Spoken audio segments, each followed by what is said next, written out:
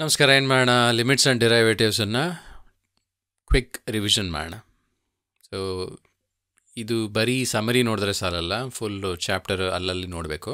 ಅದನ್ನು ಮಾಡೋಣ ಈ ವಿಡಿಯೋಲಿ. ಮೊದಲನೇದಾಗಿ ಲಿಮಿಟ್, ಅದರಲ್ಲೂ ಸ್ಪೆಸಿಫಿಕಲಿ ಲೆಫ್ಟ್ ಹ್ಯಾಂಡ್ ಲಿಮಿಟ್ ಮತ್ತು ರೈಟ್ ಹ್ಯಾಂಡ್ ಲಿಮಿಟ್ ಅಂದರೆ ಏನು ಅಂತ ನೋಡೋಣ. ಒಂದು ಫಂಕ್ಷನ್ ಎಫ್ ಆಫ್ ಎಕ್ಸ್ ಇದ್ದಲ್ಲಿ limit x tends to A but from the negative side. ಏನದರ ಅರ್ಥ? F of X is A expected value of F at X equals A given the values of F near X to the left of A. ಅಂದರೆ for example A 0 ಆಗಿದ್ದರೆ ನೆಗೆಟಿವಿಂದ 0 ಕಡೆ ಬಂದರೆ ಏನು expected value ಇರುತ್ತೆ 0 ಇದ್ದಾಗ ಅದು limit. ಅದನ್ನು left hand limit ಅಂತ ಹೇಳ್ತೀವಿ. ಬಟ್ ಇಲ್ಲಿ ಎ ಅಂತ ಇದೆ, ಎ 0 ಇರಬೇಕು ಅಂತಲೂ ಇಲ್ಲ, 1 2 3 4 ಆ ಥರ ಬೇರೆ ಯಾವುದಾದ್ರು ನಂಬರು ಇರ್ಬೋದು. ಲೆಫ್ಟ್ ಹ್ಯಾಂಡ್ ಸೈಡ್ ಅಂದರೆ ನೆಗೆಟಿವ್ ಡೈರೆಕ್ಷನಿಂದ ಬಂದರೆ ಆವಾಗ ಅದನ್ನು ನಾವು left hand limit at F equals at F of F at A ಅಂತ ಹೇಳ್ತೀವಿ. ನೀವು ಗೆಸ್ ಮಾಡ್ಬೋದು ರೈಟ್ ಹ್ಯಾಂಡ್ ಲಿಮಿಟ್ ಏನು ಅಂತ. ಸೊ ರೈಟ್ ಹ್ಯಾಂಡ್ ಲಿಮಿಟ್ ಅಂದರೆ ಅದೇ ಥರ, ಬಟ್ ಈ ಸಲ ನಾವು ಎ ಪ್ಲಸ್ ಅಂತ ಬರಿತೀವಿ. ಅದರ ಅರ್ಥ ಪಾಸಿಟಿವ್ ಸೈಡಿಂದ ಬರ್ತೀವಿ. So for example X equals A ಬದಲು ಎಕ್ಸ್ ಈಕ್ವಲ್ಸ್ 0 ಅಂತ ಇದ್ದರೆ ನಾವು 2 3 2 1 ಆ ಥರ 0 ಕಡೆಗೆ ಬಂದರೆ ಆವಾಗ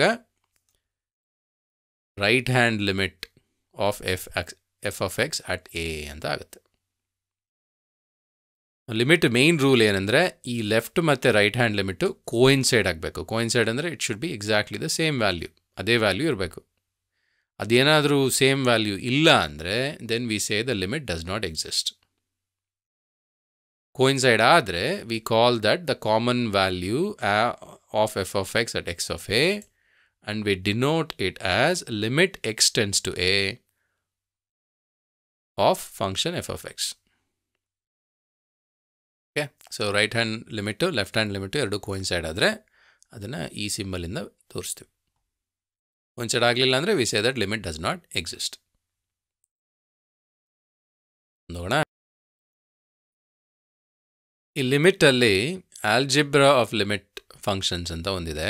ಬೇಸಿಕ್ಲಿ ಏನಂದರೆ ಎರಡು ಫಂಕ್ಷನ್ ಇದ್ದರೆ, ಎಫ್ ಆಫ್ ಎಕ್ಸ್ ಮತ್ತು ಜಿ ಆಫ್ ಎಕ್ಸ್ ಈ ಥರ ಎರಡು ಫಂಕ್ಷನ್ ಇದ್ದರೆ ಅವುಗಳ ಆಲ್ಜಿಬ್ರಾಯಿಕ್ ಎಕ್ಸ್ಪ್ರೆಷನ್ ಇದ್ದರೆ ಅದರ ಲಿಮಿಟನ್ನು ತೆಗೆದರೆ ಏನಾಗುತ್ತೆ. So for example limit of some of two functions is some of the limits of function. So ಈ ಥರ F of X plus G of X ಅಂತ ಇದ್ದರೆ ಎರಡನ್ನು ಸೆಪ್ರೇಟಾಗಿ ಲಿಮಿಟ್ ಕಂಡುಹಿಡಿದು ಅದನ್ನು ಆ್ಯಡ್ ಮಾಡ್ಬೋದು. ಅದೇ ಥರ ಎರಡನ್ನು ಸಬ್ಟ್ರ್ಯಾಕ್ಟ್ ಮಾಡಿದ್ರೆ ಅದೂ ಅಷ್ಟೇ, ಸೆಪ್ರೇಟಾಗಿ ಲಿಮಿಟ್ ಕಂಡುಹಿಡಿದು ಅದನ್ನು ಸಬ್ಟ್ರ್ಯಾಕ್ಟ್ ಮಾಡ್ಬೋದು. ಮಲ್ಟಿಪ್ಲಿಕೇಶನ್ಗೂ ಅದೇ ಥರ ವರ್ಕ್ ಆಗುತ್ತೆ. ಸೊ ಸೆಪ್ರೇಟಾಗಿ ಲಿಮಿಟ್ ಕಂಡುಹಿಡಿದು ಅದನ್ನು ಮಲ್ಟಿಪ್ಲೈ ಮಾಡ್ಬೋದು. ಡಿವೈಡ್ ಮಾಡಿದ್ರೂ ಅದೇ ಥರ ಮಾಡ್ಬೋದು. ನ್ಯೂಮರೇಟರು ಸೆಪ್ರೇಟಾಗಿ ಲಿಮಿಟ್ ಕಂಡುಹಿಡಿಬೋದು, ಡಿನಾಮಿನೇಟರು ಸೆಪ್ರೇಟಾಗಿ ಲಿಮಿಟ್ ಕಂಡುಹಿಡಿಬೋದು. ಇದು ಬರೀ ಲಿಮಿಟ್ಸ್ಗೆ. ಡಿರೈವೇಟಿವ್ಸ್ಗೆ ಇದು ವರ್ಕ್ ಆಗಲ್ಲ. ಡಿರೈವೇಟಿವ್ಸ್ಗೆ ಬೇರೆ ಇದೆ ಫಾರ್ಮುಲಾ, ಲಿಮಿಟ್ಗೆ ಇದು ವರ್ಕ್ ಆಗುತ್ತೆ. ಸೊ ಪ್ಲಸ್ ಇದ್ದರೆ ಸೆಪ್ರೇಟಾಗಿ ಕಂಡುಹಿಡಿಬೋದು, ಮೈನಸ್ ಇದ್ದರೂ ಸೆಪ್ರೇಟಾಗಿ ಕಂಡುಹಿಡಿಬೋದು, ಮಲ್ಟಿಪ್ಲಿಕೇಶನ್ ಇದ್ದರೂ ಸೆಪ್ರೇಟಾಗಿ ಕಂಡುಹಿಡಿಬೋದು, ಡಿವಿಷನ್ ಇದ್ದರೂ ಸೆಪ್ರೇಟಾಗಿ ಕಂಡುಹಿಡಿಬೋದು. ಒಂದು ಸ್ಪೆಷಲ್ ಕೇಸ್ ಇದೆ, ಏನಂದರೆ ಆ ಎಫ್ ಆಫ್ ಎಕ್ಸ್ ಬದಲು ಜಿ ಆಫ್ ಎಕ್ಸ್ ಬದಲು ಬರೀ ಒಂದು ಕಾನ್ಸ್ಟೆಂಟ್ ಇದ್ದರೆ, ಯಾವುದೋ ಒಂದು ರಿಯಲ್ ನಂಬರ್ ಇತ್ತು ಅಂತ ಇಟ್ಕೊಳ್ಳಿ, 2 3 4 ಈ ಥರ ಅದು ಇದ್ದರೆ ಅದನ್ನೇನಾದರೂ ಮಲ್ಟಿಪ್ಲೈ ಮಾಡಿದ್ರೆ ಆ ಕಾನ್ಸ್ಟೆಂಟನ್ನು ಈಚೆ ತೆಗಿಬೋದು. ಓಕೆ, ಇವೆಲ್ಲ ತುಂಬ ಕಾಮನ್ ಆಗಿ ಯೂಸ್ ಮಾಡ್ತೀವಿ ಪ್ರಾಬ್ಲಮ್ ಸಾಲ್ವ್ ಮಾಡೋಕ್ಕೆ. ಓಕೆ, ಮುಂದೋಗೋಣ. ಲಿಮಿಟಲ್ಲಿ ಒಂದು ಇಂಪಾರ್ಟೆಂಟ್ ಥಿಯರಮ್ ಇದೆ. ಏನು? ಈ ಥರ limit x tends to A, ನ್ಯೂಮರೇಟರಲ್ಲಿ X to the power N minus A to the power N, ಡಿನಾಮಿನೇಟರಲ್ಲಿ X minus A ಈ ಥರ ಇದ್ದಾಗ ಆವಾಗ ಅದರ limit N multiplied by A to the power N minus 1. ಇದು ಲಿಮಿಟ್ ವ್ಯಾಲ್ಯೂ. ಯಾವುದಕ್ಕೆ? For a positive integer. N positive ಆದಾಗ ಇದು formula. ಈ ಫಾರ್ಮುಲಾನ ನೀವು ಜ್ಞಾಪಕ ಕಟ್ಕೋಬೇಕಾಗತ್ತೆ, ಬಿಕಾಸ್ ಇದು ಪ್ರಾಬ್ಲಮ್ ಸಾಲ್ವ್ ಮಾಡೋಕ್ಕೆ ಯೂಸ್ ಆಗುತ್ತೆ. xn minus an divided by x minus a is n a to the power n minus 1. ಇದೊಂದು ಥಿಯರಮ್. ಮುಂದೆ ಹೋಗೋಣ. ಮುಂದೆ ಟ್ರಿಗ್ನೋಮೆಟ್ರಿಕ್ ಲಿಮಿಟ್ ಸ್ವಲ್ಪ ಥಿಯರಮ್ ಇದೆ, ಇದು ಇಂಪಾರ್ಟೆಂಟ್. ಫಸ್ಟ್ ಏನಂದರೆ sin x by x wear x tends to 0 ಆ ಥರ ಇದ್ದಾಗ ಅದರ ವ್ಯಾಲ್ಯೂ 1, ಅದರ ಲಿಮಿಟ್ 1. ಅದೇ ಥರ 1 minus cos x divided by X wear x tends to 0 ಅದರ ವ್ಯಾಲ್ಯೂ 0.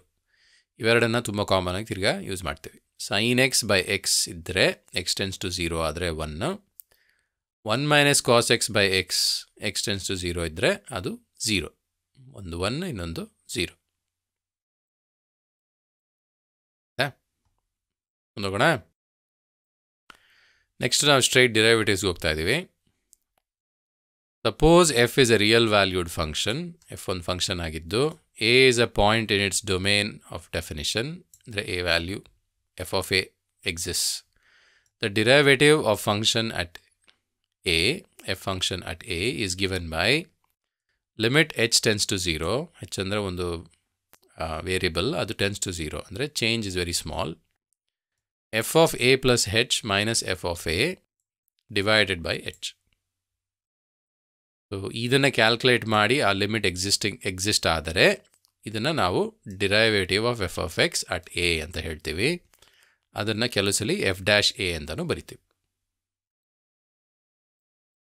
ಸೊ ಇದು derivative of F of X definition. So first ಪ್ರಿನ್ಸಿಪಲ್ಸಿಂದ ನಾವು ಕ್ಯಾಲ್ಕುಲೇಟ್ ಮಾಡಿದ್ರೆ, ಅಂದರೆ ಫಾರ್ಮುಲಾ ಯೂಸ್ ಮಾಡದೆ ನೀವೇ ಕ್ಯಾಲ್ಕುಲೇಟ್ ಮಾಡಿದ್ರೆ ಈ ಲಿಮಿಟನ್ನು ನಾವು ಯೂಸ್ ಮಾಡಿಕೊಂಡು ಕಂಡುಹಿಡಿದು ಇದರ ಆನ್ಸರು ಹೇಳಬೇಕು. Derivative of F of X at A is given by ಅಂತ. ಒಂದು ಕಡೆ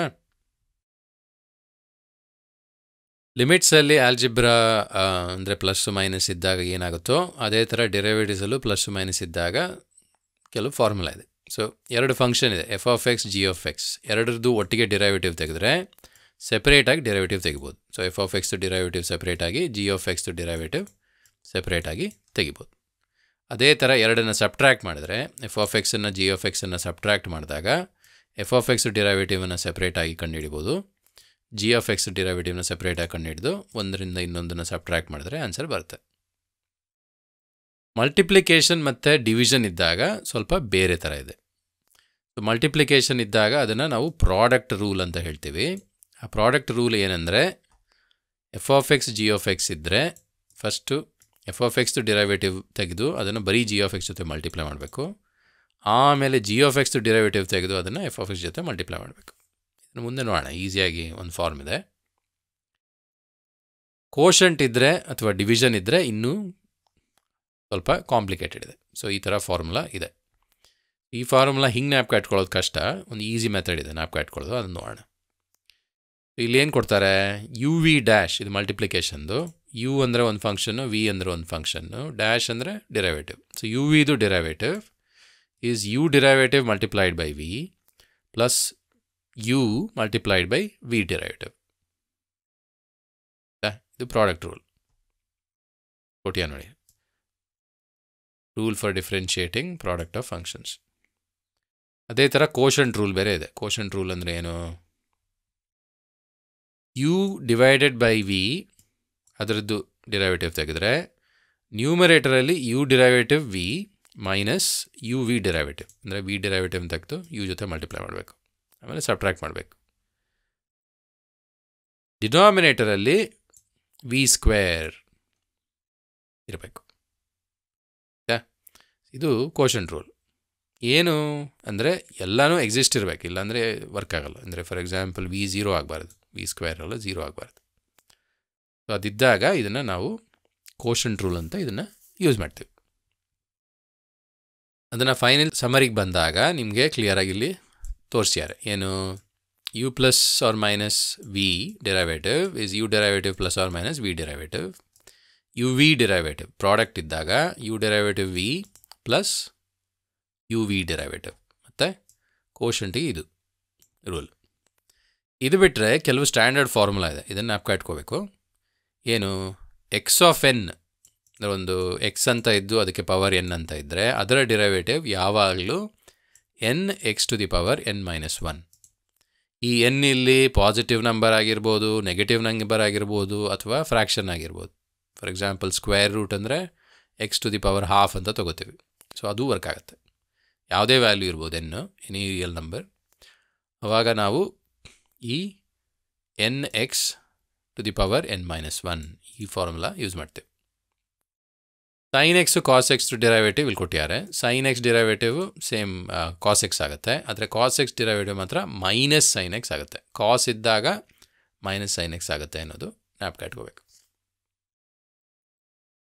ಇಷ್ಟು ಡಿರೈವೇಟಿವ್ ಕಲ್ತ್ಕೊಂಡ್ರೆ ಸಾಕಾ ಅಥವಾ ಇನ್ನೂ ಇದೆಯಾ ಅಂತ. ನೀವು CET ಕಾಂಪಿಟೇಟಿವ್ ಎಕ್ಸಾಮ್ಸ್ಗೆ ಇಷ್ಟು ಡಿರೈವೇಟಿವ್ ಕಲ್ತ್ರೆ ಸಾಲಲ್ಲ, ಇನ್ನೂ ಒಂದಷ್ಟು ಡಿರೈವೇಟಿವ್ ಇದೆ. ಅದನ್ನು ಈಗ ನೋಡೋಣ. ಟೆಕ್ಸ್ಟ್ ಬುಕ್ಕಲ್ಲಿಲ್ಲ, ಬೇರೆ ಕಡೆ ನೋಡೋಣ.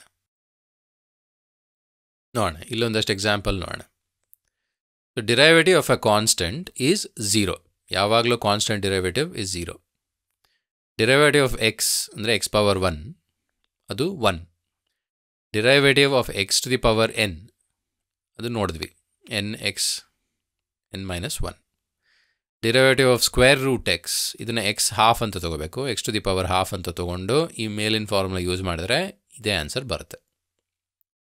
ಅಷ್ಟು ಕಾಮನಾಗಿ ಕಾಣಲ್ಲ, ಬಟ್ ಡಿರೈವೇಟಿವ್ ಆಫ್ 1/x ತುಂಬ ಕಾಮನಾಗಿ ಕಾಣುತ್ತೆ. ಸೊ ಡಿರೈವೇಟಿವ್ 1/x ಏನಾಗುತ್ತೆ, -1/x².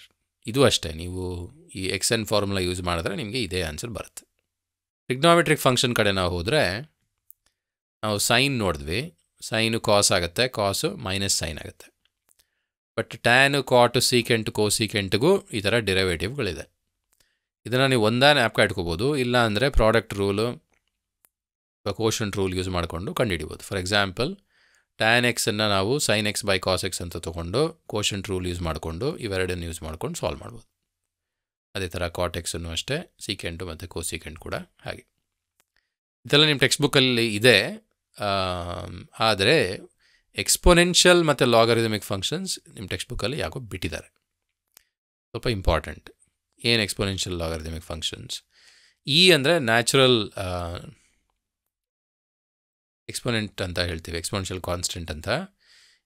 ಇದನ್ನು e⁻x ಡಿರೈವೇಟಿವ್ ಏನು ಫೇಮಸ್ ಅಂದರೆ, ಇದು ಯಾಕೆ ಫೇಮಸ್ ಅಂದರೆ ಅದರ derivative exactly same. So e⁻x derivative is actually e⁻x. ಅದೇ a⁻x ಆದರೆ, a ಅಂದರೆ ಯಾವುದೇ ಕಾನ್ಸ್ಟೆಂಟ್ ಆಗ್ಬೋದು, ಅಲ್ಲ ಯಾವುದೇ ಕಾನ್ಸ್ಟೆಂಟ್ ಆಗ್ಬೋದು. ಆವಾಗ a⁻x, ಬಟ್ ಅದಾದಮೇಲೆ ನಾವು ln ಅಂದರೆ ಇಲ್ಲಿ ನ್ಯಾಚುರಲ್ ಲಾಗರಿದಮ್ ಅಂದರೆ log to the base e of a ಕಂಡುಹಿಡಿಬೇಕು. ಇದು CET ಮುಂತಾದ ಕಾಂಪಿಟೇಟಿವ್ ಎಕ್ಸಾಮ್ಸ್ಗೆ ಇದು ಬೇಕಾಗುತ್ತೆ.